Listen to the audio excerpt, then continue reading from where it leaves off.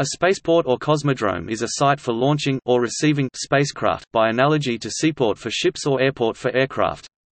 The word spaceport, and even more so cosmodrome, has traditionally been used for sites capable of launching spacecraft into orbit around Earth or on interplanetary trajectories. However, rocket launch sites for purely suborbital flights are sometimes called spaceports, as in recent years new and proposed sites for suborbital human flights have been frequently referred to or named spaceports. Space stations and proposed future bases on the Moon are sometimes called spaceports, in particular if intended as a base for further journeys. The term rocket launch site is used for any facility from which rockets are launched. It may contain one or more launch pads or suitable sites to mount a transportable launch pad. It is typically surrounded by a large safety area, often called a rocket range or missile range.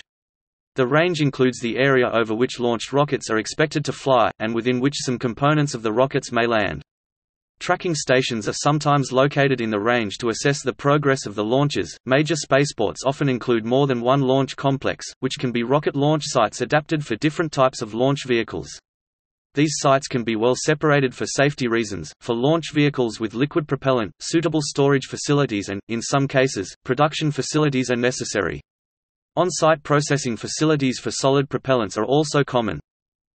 A spaceport may also include runways for takeoff and landing of aircraft to support spaceport operations, or to enable support of HTHL or HTVL winged launch vehicles.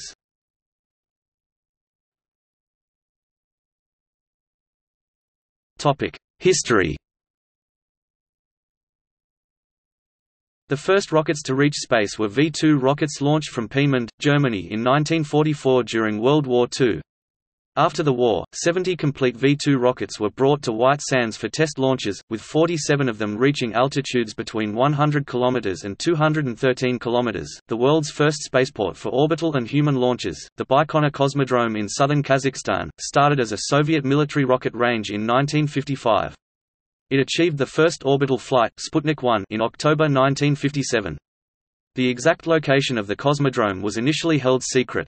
Guesses to its location were misdirected by a name in common with a mining town 320 km away. The position became known in 1957 outside the Soviet Union only after U-2 planes had identified the site by following railway lines in the Kazakh SSR. Although Soviet authorities did not confirm the location for decades, the Baikonur Cosmodrome achieved the first launch of a human into space, Yuri Gagarin, in 1961. The launch complex used, Site 1, has reached a special symbolic significance and is commonly called Gagarin's Start. Baikonur was the primary Soviet cosmodrome, and is still widely used by Russia under a lease arrangement with Kazakhstan. In response to the early Soviet successes, the United States built up a major spaceport complex at Cape Canaveral in Florida. A large number of unmanned flights, as well as the early human flights, were carried out at Cape Canaveral Air Force Station.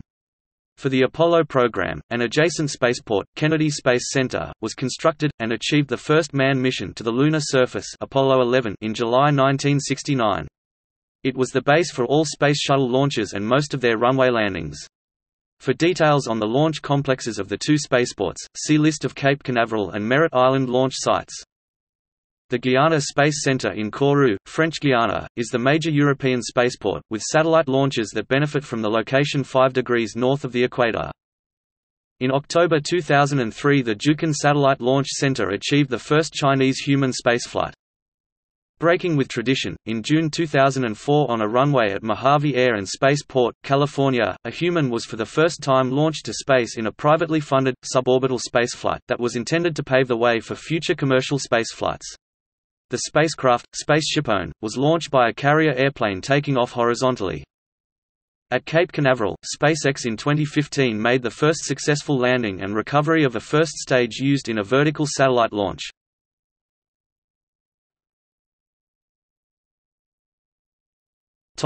Placement considerations. Rockets can most easily reach satellite orbits if launched near the equator in an easterly direction, as this maximizes use of the Earth's rotational speed, 465 meters per second at the equator. Such launches also provide a desirable orientation for arriving at a geostationary orbit. For polar orbits and Molniya orbits this does not apply. Altitude of the launch site is not a driving factor because most of the delta-v for a satellite launch is spent on achieving the required horizontal orbital speed. The small gains from a few kilometers of extra altitude at the start does not usually offset the ground transport problems in mountainous terrain. The advantages of high altitude include slightly less vertical distance, lower air resistance because of lower air pressure. Many spaceports have been placed at existing military installations, such as intercontinental ballistic missile ranges, which is not always ideal for satellite launches. A rocket launch site is built as far as possible away from major population centers in order to mitigate risk to bystanders should a rocket experience a catastrophic failure. In many cases, a launch site is built close to major bodies of water to ensure that no components are shed over populated areas.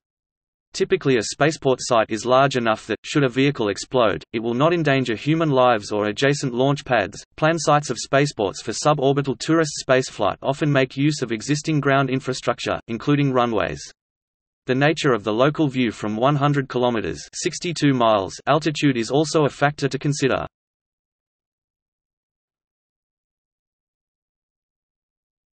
Topic: Spaceports beyond Earth.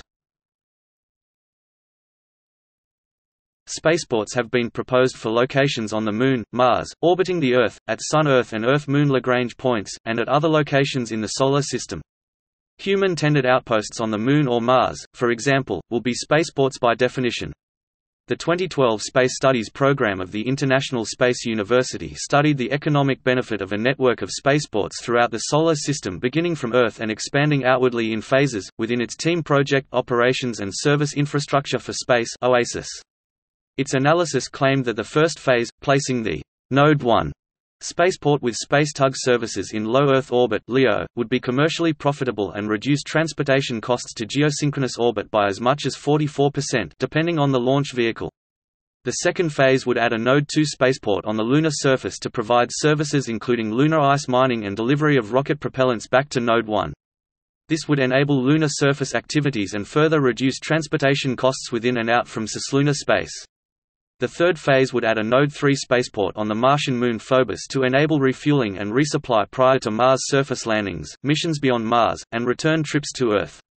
In addition to propellant mining and refueling, the network of spaceports could provide services such as power storage and distribution, in-space assembly and repair of spacecraft, communications relay, shelter, construction and leasing of infrastructure, maintaining spacecraft position for future use, and logistics.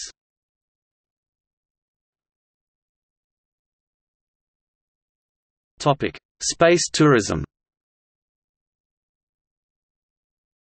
The space tourism industry, see List of private spaceflight companies, is being targeted by spaceports in numerous locations worldwide.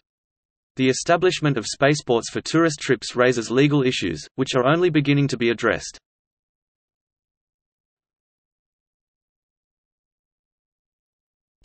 Spaceports with achieved horizontal launches of humans to 100 kilometers.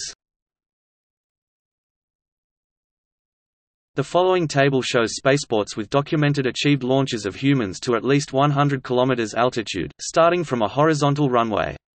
All the flights were suborbital.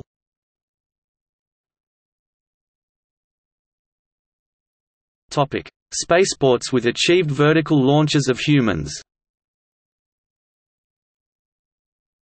The following is a table of spaceports and launch complexes for vertical launches with documented achieved launches of humans to space more than 100 km (62 miles) altitude. The sorting order is spaceport by spaceport according to the time of the first human launch. 3 of the Soyuz missions were unmanned and are not counted: Soyuz 2, Soyuz 20, Soyuz 34. STS-51L Challenger failed to reach orbit and is not counted.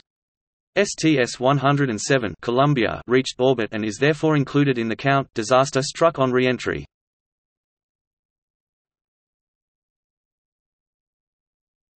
Topic: Spaceports with achieved satellite launches. The following is a table of spaceports with a documented achieved launch to orbit. The table is sorted according to the time of the first launch that achieved satellite orbit insertion. The first column gives the geographical location. Operations from a different country are indicated in the fourth column. A launch is counted as one also in cases where the payload consists of multiple satellites.